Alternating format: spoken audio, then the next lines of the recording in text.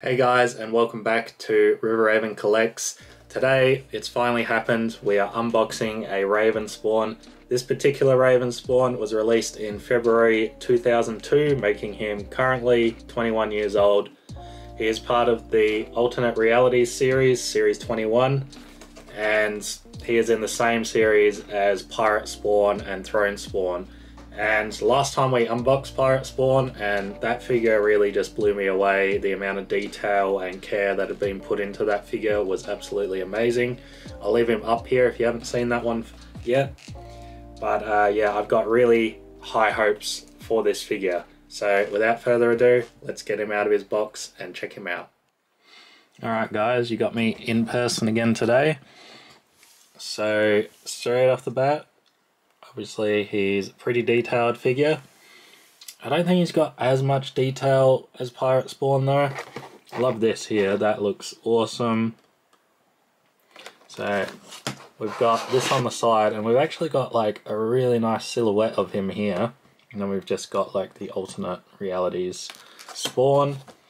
And then the back, obviously got him up here, and thank goodness there's no like weapon variants or whatever. Remember that Pirate Spawn last time.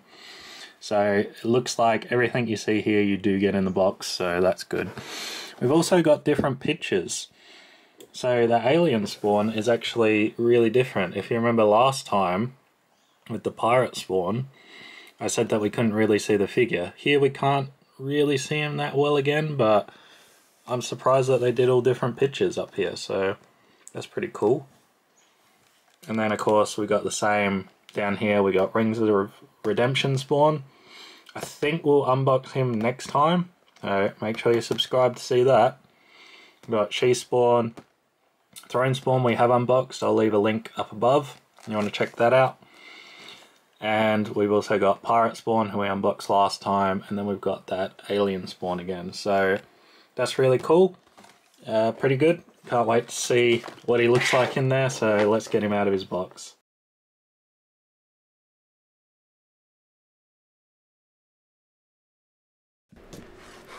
Alright guys, so let's get Raven Spawn out of his clamshell. You know how much I hate clamshells, and it's pretty much destroyed here. So let's have a look at the advertising first. So we got this lovely backdrop. I love the pink with Raven Spawn as well. It works really well. Unfortunately, you can't really see that through the packaging while he's in there.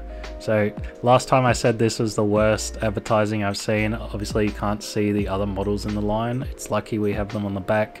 Here's kind of fine, and I think this is fine for the sports stuff if you're into that. But just that first set is just like terrible. As you can see on the back, we've got all of them and they look really nice. But anyway, let's get Raven Spawn out of his box. Still fighting a clamshell here, but we've got him. So for a figure that doesn't have a lot of details, he's still packed with details. So he looks really cool. I love the kind of bronze effect that he has on the chest there, and then he's got a ton more at the feet for some reason, which I don't know why he's got more down here. I haven't actually looked at this character in the comics, but yeah, he looks super nice. So let's get him out of his packaging. He's only got the 4 zip ties, I think it is, which is kind of a nice change from having, you know, several. But yeah, nothing too interesting about the zip ties. I am kind of worried about his weapon, and from what I've seen, it looks kind of flimsy. I'm hoping it's not going to break. And now having it in hand, I can kind of see that it is quite sturdy. It's super detailed, which is so nice. I really love that for something that isn't really that big or anything, like they've just packed it full of detail. Like, look at the detail in there. You can see that they've done like every single line of each like rope like holding that skull in, and there's no reason for them to do this detail. If we ever get the new Raven Spawn, we're going to see a very big lack of detail in the new ones that we're getting now. But you know, 21 years ago they're obviously putting in a lot more. So let's get Raven Spawn out of the box. Here he is, and yeah, he's got zip ties all over him, but that's alright. Get that out of the way, and here he is. So he's also got a little bit of a rubber band around his leg. I'm not sure why this is here because it's not holding in that chain. and it unfortunately runs around the back here, and you can see that it's actually taken off some of the paint there, which is unfortunate. But I mean, at least this happened on the back and it's not around the front, so you know, the cape's covering it up, you're never going to see it. I'm probably not going to be looking at the back of him, but have a look at the detail on that cape. It looks like real leather. I'm very impressed by that. So he's got spikes all over him. They're quite sharp, but I don't think they're going to break. That was something that I was also worried about with this figure. But yeah, just check out this detail. Like, truly amazed by this. And for such like a dark figure, like he looks like he's just coming out of the shadows, that's kind of the way he's designed. He still looks super detailed, and just so much love and care has been put into this. And yeah, I absolutely love it. Like, you know, my hat really goes off to McFarlane with these old figures because they are just so nice. And also the real chain, it's unfortunately plastic. I would love to have seen a metal chain running around his waist, but anyway, we'll check out the articulation, and he's not got a lot. So his hands do move slightly, and then they've got these weird ones that aren't quite on the elbow but are on the tricep, and they move very strangely. So his head doesn't move either. His cape kind of moves a little bit there, and then we've got the torso that moves, and nothing in the waist.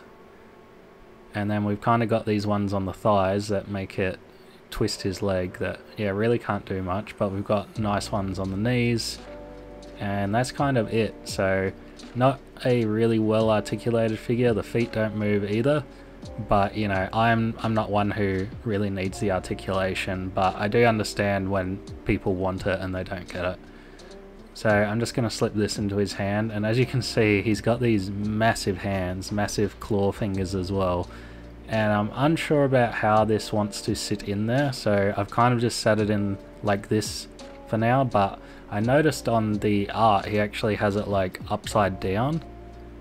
I'll put it into that position in a sec, but he doesn't want to hold it properly, and yeah, that is a little disappointing. Like, I'm always fearful of losing these weapons and things that my figures are holding.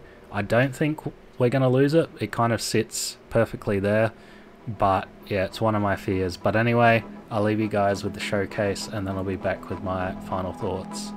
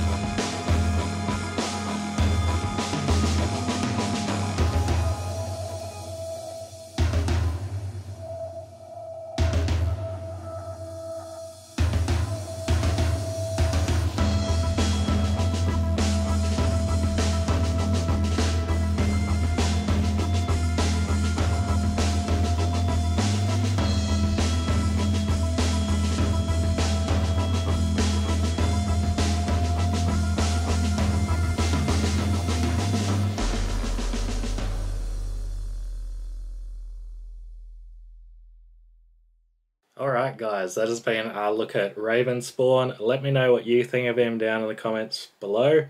I think this is another incredible figure by McFarlane. I'm really happy to finally have a Ravenspawn in my hands. I will say this one definitely does have a few problems, unfortunately.